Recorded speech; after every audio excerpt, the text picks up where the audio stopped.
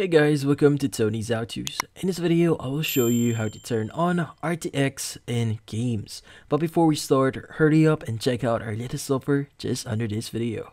So let's get started. So if you're wondering, how do you actually turn on the RTX in your games?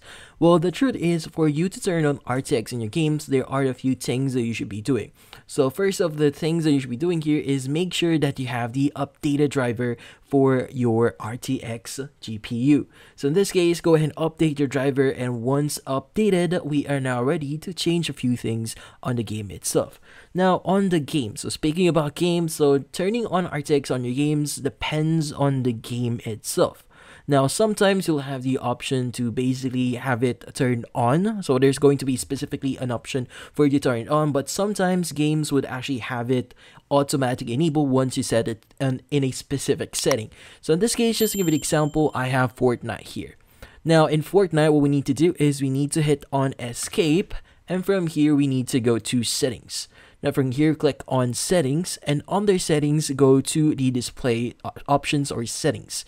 Now in this case, just scroll down a bit until you see the option for quality presets. So in this case, we want to set this to high or into epic.